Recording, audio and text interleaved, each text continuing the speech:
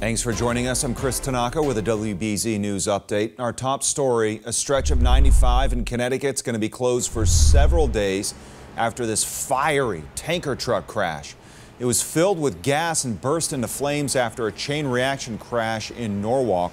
No one was seriously hurt, but the accident badly damaged the overpass, which will now have to be torn down and replaced. Connecticut's governor says 95 will likely be closed down until at least Monday. A 76-year-old Seekonk man has died after he was hit by a car in Taunton. The victim was one of two people riding their bikes on North Walker Street yesterday. Witnesses say a car crossed over the center line and hit him. A second man who was hit was rushed to the hospital with leg injuries. The driver did remain on the scene. They were cited and could face charges. Police searching for the person who shot a man in Dorchester. A bullet lodged in the side of a home on Erie Street after the shooting yesterday afternoon. Police say the man who was injured is expected to survive, but so far no arrests in this.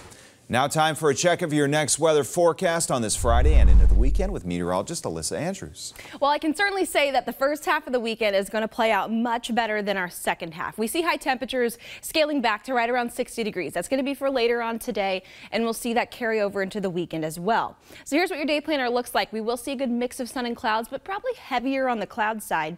Temperatures go into the upper 50s today, but some reaching that high right around 60 degrees. It's going to be a bubble for many.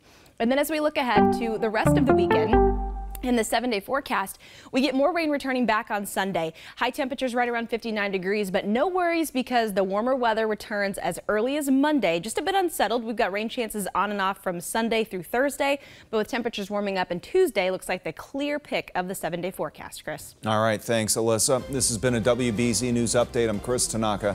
Have a great day.